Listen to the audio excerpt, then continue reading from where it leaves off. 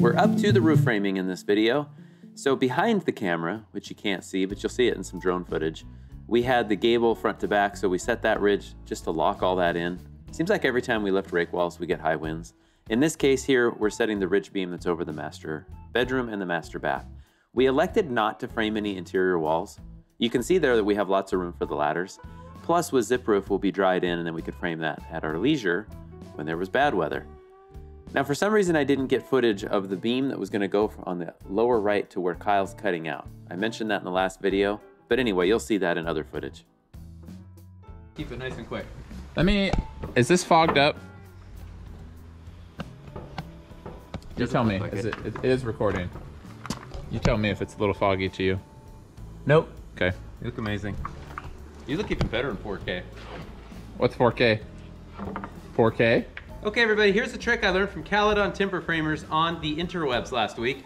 Just make a wrench out of a scrap piece of sheeting and then let leverage be your friend. I love that show. Here Shane, you wanna try it?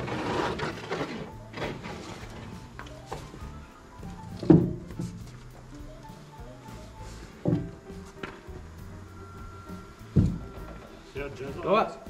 Even a 21-year-old can use it. Thank you, Instagram. And Caledon Timber Framers, tag below. Yeah. Put in a hat.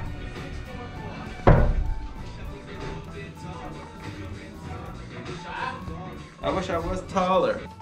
I don't use a table saw on the job site very much. I don't want to run power to it. I don't like unpacking and packing them up. But this little cordless 8 1/4 inch Milwaukee saw weighs like 30 pounds. And I'm ripping 2x10 blocks on a 7/12 bevel. You'll see the blocking detail up along the ridge and then at the eaves. And we've just found for our shear requirements, etc., that ripping a bevel is totally worth it. All of these pieces are cutoffs from the rafters. A lot of times we can't get 14-foot rafters, so they send us 16s. All the cutoffs end up as blocking. But that's a cordless table saw. How cool is that? And it's lightweight. Honestly, don't tell anybody. We typically hide it somewhere.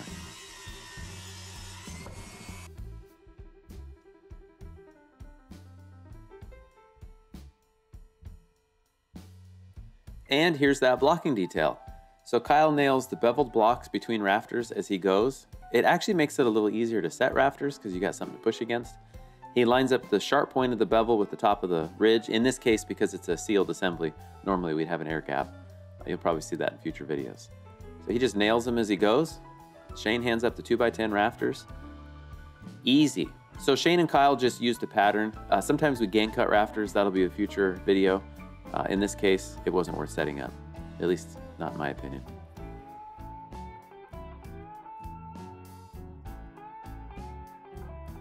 Where we're framing, even though we're a high seismic zone, we don't typically have any special hardware requirements at the ridge.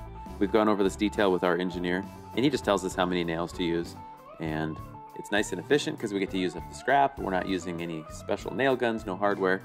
There you can see how it all connects at the ridge, how the ridge connects to the rake wall. Remember, that was that back wall that was sided. Now at the eaves, notice that our eave framing was all pre-done. And then as Shane was at the eaves, he just blocked as he went off of a ladder. As Kyle was at the ridge, he just blocked off of a ladder. And that way when they get down to the other end, they're completely done. So you can see the framing there. I also have a video on my channel that shows how we do our eaves soffits when we pre-assemble them before lifting the wall. A lot of time savings. I think you're getting an idea for that. Took a little while to work out the bugs because I make lots of mistakes. So there's this particular house plan. We got two 7/12 gables front to back, and then a 6/12 gable that you'll see here momentarily. But there's that 42-foot rake wall, siding windows. All we had to do is take guardrails down later. Very simple to do with any kind of roof framing experience. And having the gables up there also makes it safer.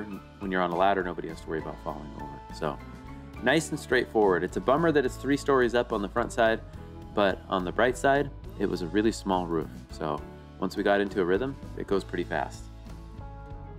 Oh, one thing I almost forgot to point out, there's the glulam that I mentioned before. So it's strapped to a shear wall and it runs all the way back where Kyle was cutting out the plates at the beginning of the video. And then you can see all the rafters land on that, and then they get a little bit of hardware later. So Shane's all tied off and he's just taping the seams. I'm gonna get into this in a future video, probably the next video, how the zip system works and the tape and all that good stuff. Basically tape the seams and you're dried in. But there's gonna be more detail on how we do that in a future video.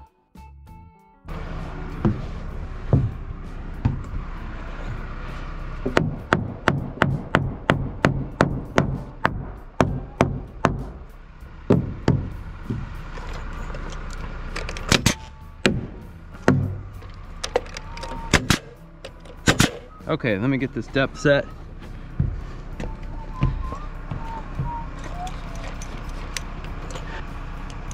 This is a pretty slick way to do it. Yeah. I mean, normally we'd set them on posts. Okay, what I'm gonna do is kind of push down. You want me to push? Yeah, if you go, basically what I wanna do, I'll give you the gun. Okay. I've got the mark on this side. Basically, I just want to toenail it. I'm gonna push it. Yeah, and then if you tap yours up the rafter, that might be all we got. Yeah, I think that's fine. Yeah, nice. And yeah, I'll toenail it a couple times here. Ah. Okay. Yeah, I was off. Let me. Which I guess is We got it. So I'm at 107.6. and I'm on my mark.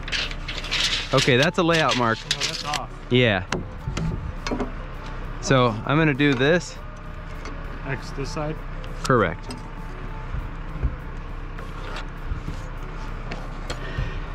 So if you want to, let me, I'll raise this a little bit.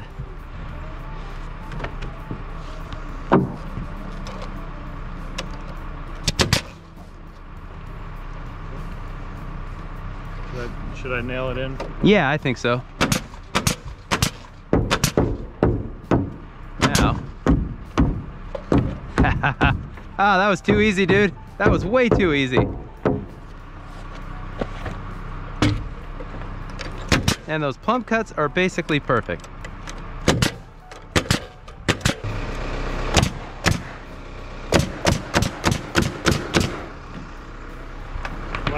Yep.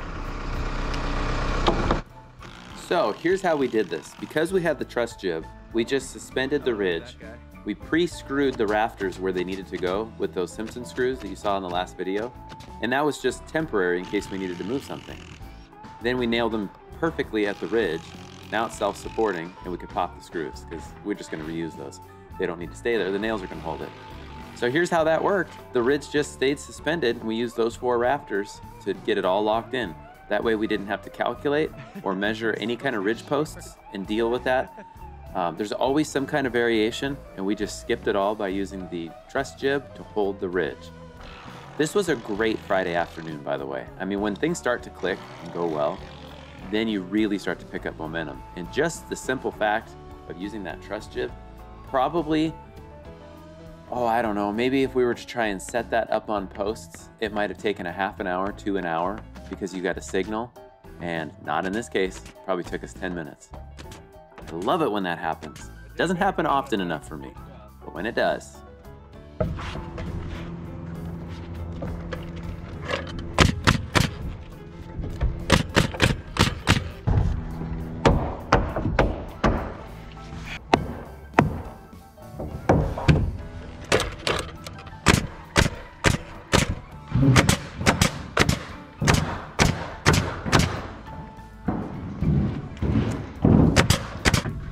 You're gonna mark the bottom corner level. Yeah, then we'll just snap this. Right there? Yep. Hey Kyle! Yeah? Let's go 167.5, sharp to sharp. 167.5. And then we got it right. When we set it, it's 2 inches downhill from the line, right? It depends on the roof pitches. So that's why we always plane the bottom and then we go parallel. Okay. And I'm going with the 42, not the 44.78 that you calculated. Oh, go with the 44, yeah. 44. Yeah.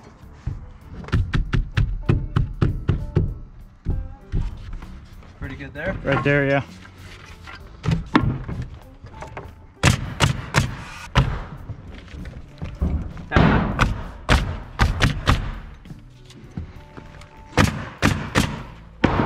This is the front?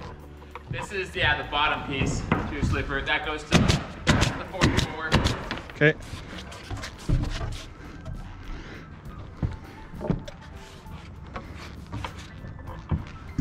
And we'll just butt it up tight. Oh, I see, for the backing. Yep.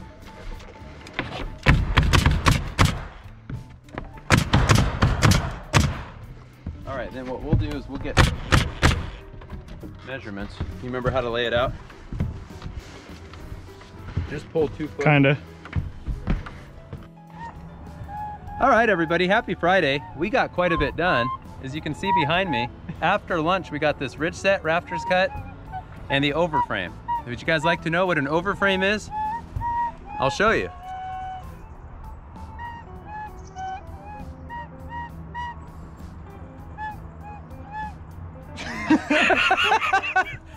Okay, so an overframe roof is when the roof overframes on top of the other.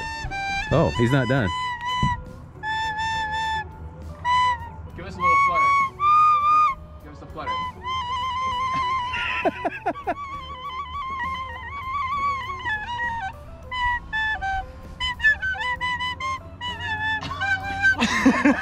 Oh, that's classic, dude. That is good. This might be the best update video we've ever had. Okay, let me run you over to the... Whoa! All right, get these. Whoa! Hey, get these tools down. It's Friday. I want to go home. I got Okay, stuff to do. so you guys want to know what an overframe is? That's my whistle when someone tries to Basically, touch me and I don't want them to. this whole roof is framed and sheathed. Whoa. And then this roof behind me frames over the top, Hey, Kyle, overframe, over the top. Now, on this side, it's a little funky because I'll give you a gun. the ridge, this was easier, in my opinion. We planed that side up. That's, this mark is the top of the zip, that's the underside of the zip or the framing. You want a saw? We'll whack that on Monday. Can we take a We have saw? a broken hip from here that lands on the sleepers, and then we'll finish up all of the framing. So, there it is. Hey, Kyle. Not a bad view. Maybe we should have gone up like 2 more stories. And of course, the guys down there have blocked us in. It's like they're pouring concrete. Oh man, that had me losing it. That was pretty hilarious. I can't believe I remembered that. Or I've learned it. Okay, anyway, happy Friday, everybody. Hope you guys have a good weekend. We'll deal with all this stuff when we get down to the eaves.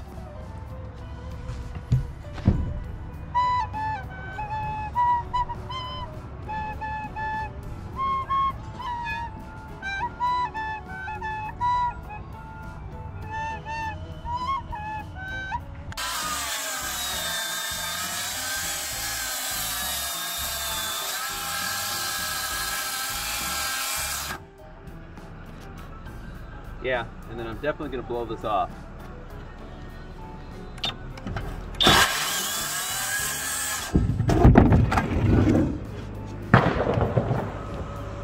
Hey, you just dropped that on the ground. What do you have to say for yourself? You didn't even say heads up. I knew that nobody was down there. Oh. Okay, let me blow this. I finally got smart. I don't run into this scenario very often, so I got smart this time and took a picture and labeled the angles. So because it's an irregular roof, we have a broken hip that lands from a 612 intersecting with the 712. The miter and bevel up at the ridge is easy to calculate. I just like to use build calc now. I used to do it longhand, but my brain is not as elastic as it used to be. The miter and bevel at the bottom, however, is a different animal. So the saw setting for the bevel is the same as the backing angle for that irregular roof on the 712 side. And then the miter is your level cut times 2, subtracted from 90. Clear as mud? Yeah. Maybe we'll get into that in a future video. We got to build this house again. Okay, there is the roof. All skeleton is framed. That is ready to be sheeted. I'm going to get into that in the next video. Thank you guys so much for following along. Please like and subscribe. And hey, why not tweet that this is the best YouTube channel that you've ever even imagined?